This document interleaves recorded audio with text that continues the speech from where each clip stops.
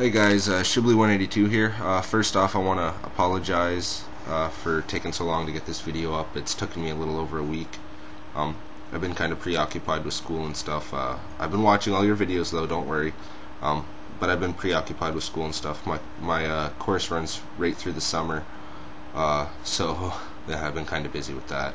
Hopefully I can graduate in February and be done with school and shit, but yeah, so I've still been picking up DVDs and stuff, so no worries there. I still got plenty of videos to do.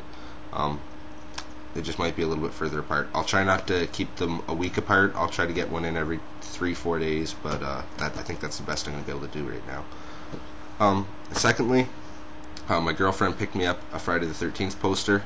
We were at our local Sunrise looking through DVDs and stuff.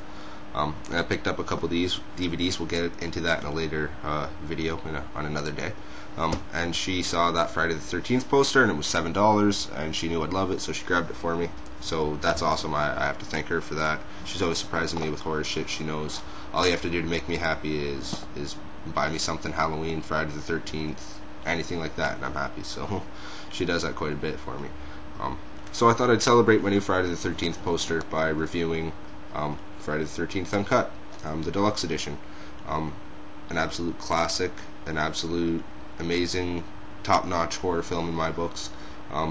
In my top 5 horror films of all time, probably in my top 3 or 4 slashers of all time.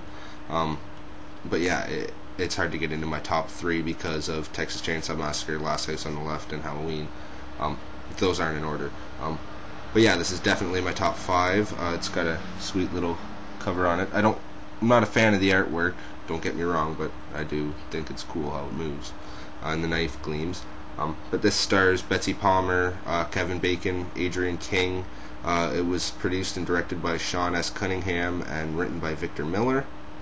And it's about a bunch of camp counselors who are getting a camp ready to be opened at Camp Crystal Lake, where a young boy, Jason Voorhees, had drowned back in the 1950s.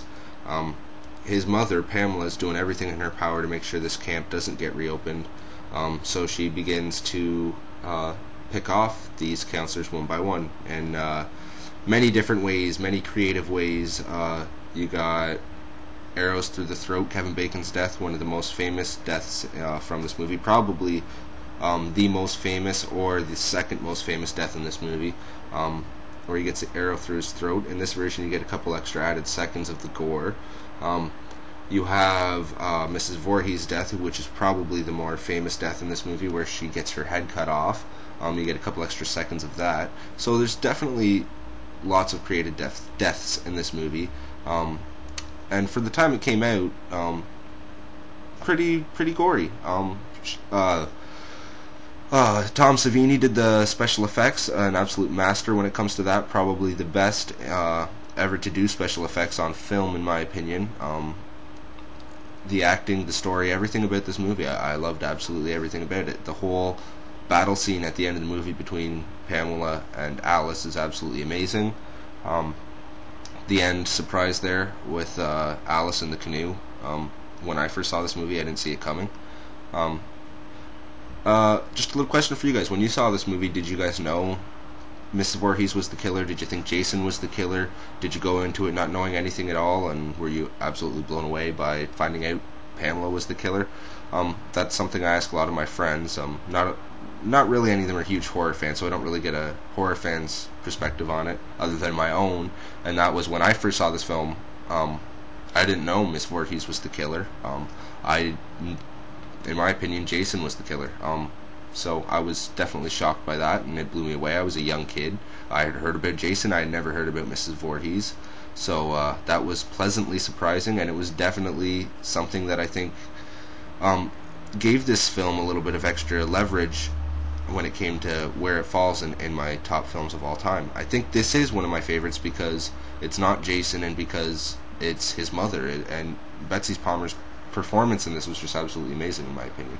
Don't get me wrong, I love Jason Voorhees. Don't get me wrong, like, Part 4 is probably my favorite Friday the 13th with Jason in it, but I just don't know if I like it more than this one or not. I may, but I don't know, because let's just say I love Friday the 13th, the first one, and Friday the 13th Part 4 equally. Those are the two best films in the series, in my opinion. But anyway, back to this one. The whole scene with Jason at the ending made me shit my pants when I'm 11, 12 years old watching this movie. So yeah, there's a crap load of special features on here. You get commentary from Sean Cunningham, fresh cuts, tales from Friday the 13th, Man Behind the Legacy, Sean S. Cunningham, Friday the 13th reunion, Lost Tales from Camp Blood Part 1, and the theatrical trailer. So what more can I say? It's an absolute classic. This DVD has a beautiful transfer, awesome sound.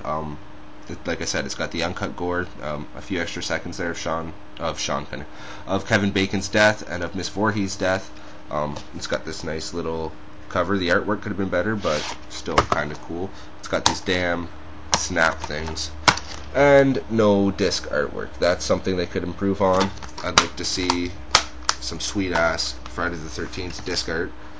But yeah, overall, this is an amazing movie. Definitely needs to be part of your collection. If you haven't seen it, definitely needs to be seen. I don't know what you're waiting for, because this is an all-time great, and it will forever sit in my collection, and I will be very proud to have it there. So, thanks a lot for watching, guys. Sorry if I rambled on a little bit. I haven't done a video in a week, so I've been kind of anxious to do this. Comment, let me know what you thought about the movie the first time you saw it, and I'll get back to you. Thanks a lot for watching.